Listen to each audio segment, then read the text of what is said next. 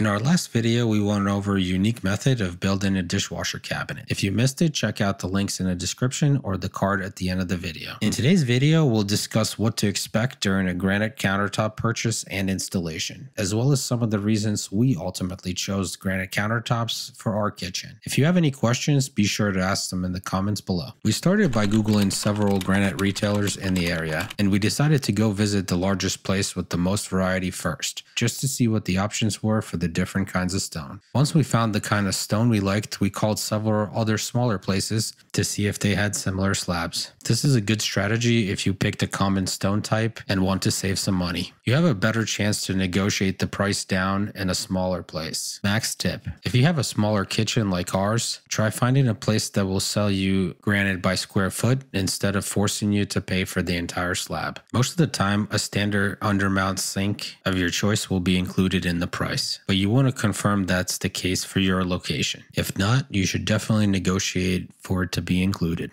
With the place and the slab all picked out, the shop will schedule an appointment to make the template for your cabinets. Max tip: if you're installing new cabinets, you want to make sure that they're completed, leveled, and ready for the measurements before you schedule the template appointment. Also, if you're providing your own sink for the installation, you want to have it on site for the appointment so it can be properly measured for the sink cutout.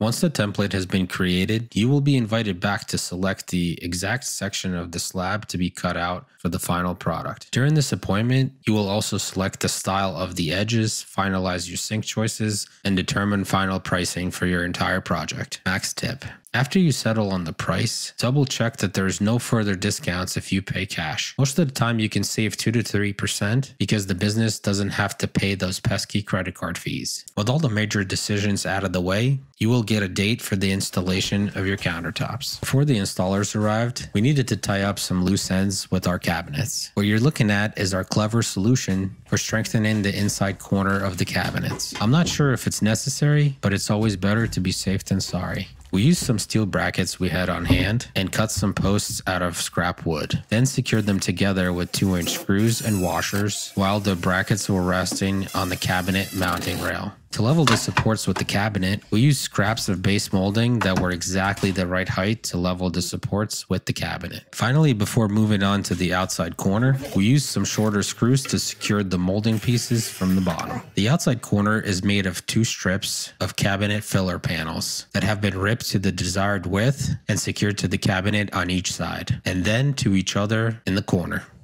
The installers will arrive to your home with a very heavy slab of stone, so make sure you clear a path for them to the installation area. The installation procedure itself is very straightforward. The guys usually manually lift the slab and place it on the cabinets before sliding it into place. Luckily, ours fit like a glove. The second smaller piece of the countertop is then installed over the lone cabinet to the right of the stove. With all the countertops in place, they moved on to the sink installation.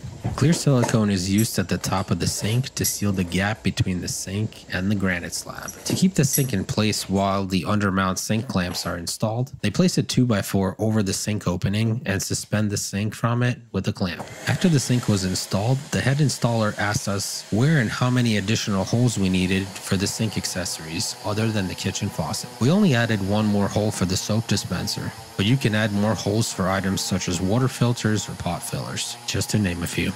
They completed the project by cleaning up the area where they had drilled and applying a bead of white silicone around the perimeter of the cabinet to seal any gaps between the cabinet and the countertop. Finally, they sealed the stone with the granite sealer to prevent the porous surface from absorbing any spills onto the counter. This procedure should be repeated every 12 to 18 months. Keep in mind that the lighter colored stones must be resealed closer to the 12-month mark because they are more porous than the darker color stones. Let's check out the final product while I give you some thoughts on why we chose granite over all other options. Granite countertops are a long-lasting and durable option due to their dense, hard stone and their resistance to scratches, chips, and cracks. They can withstand high temperatures and resist staining if properly sealed. With proper care, they can last for decades while maintaining their appearance. With a variety of colors and patterns available, they are a beautiful addition to any kitchen and can increase your home appeal to potential buyers in the future. This makes granite countertops unique. Each slab has its own swirl and a pattern, making it a one-of-a-kind addition to any kitchen. On a separate note, you may have noticed the stunning glass backsplash we installed. Keep an eye out for an upcoming video. Thank you so much for sticking around to the end. Please leave your feedback or questions in the comments below. Like, subscribe, hit the bell to be there for the next one. Take care of yourself, your family, and have a great day.